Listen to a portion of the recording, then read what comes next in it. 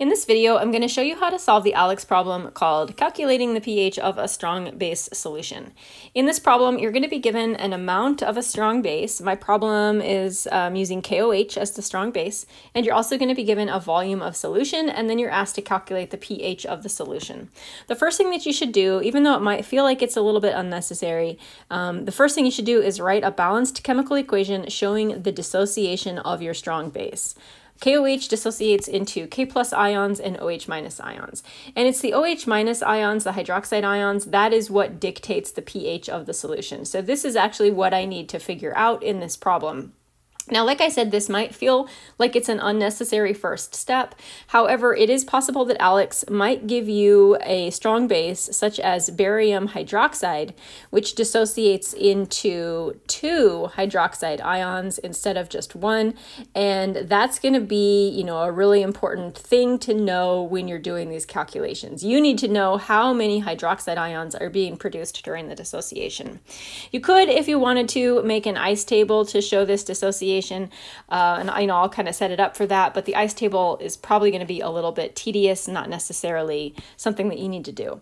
The pH of the solution we're actually going to get initially by calculating the pOH of the solution, which is going to come from the negative log of the hydroxide ion concentration. So that's why we need to know this hydroxide concentration.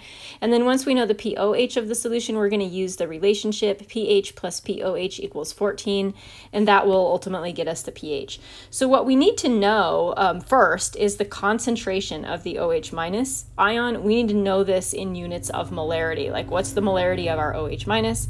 And we're going to get that by initially calculating the molarity of the KOH solution.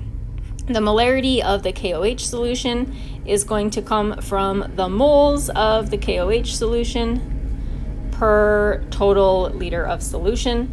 The moles of the KOH we'll calculate by taking the mass of KOH. I have 793 milligrams, which is equal to 0.793 grams, and then I'm going to do a gram to mole conversion on my KOH using the molecular weight of KOH.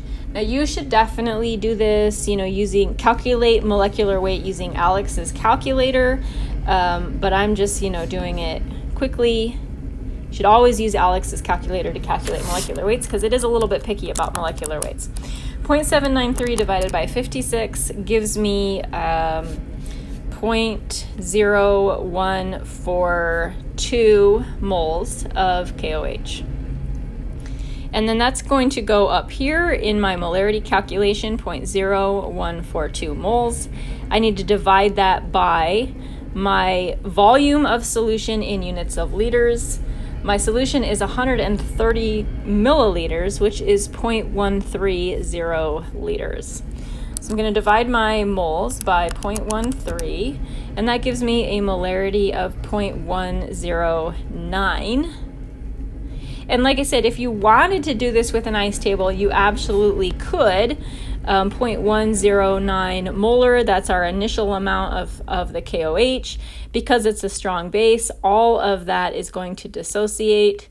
And at the very end, what we're going to be left with is 0.109 molar OH. You could also just recognize that this is a 1-to-1 ratio.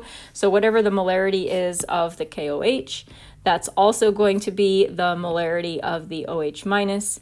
This, though, you got to be careful. This is not going to be true if you have something like barium hydroxide where there are 2 OH groups. That's when a balanced equation is going to come in handy.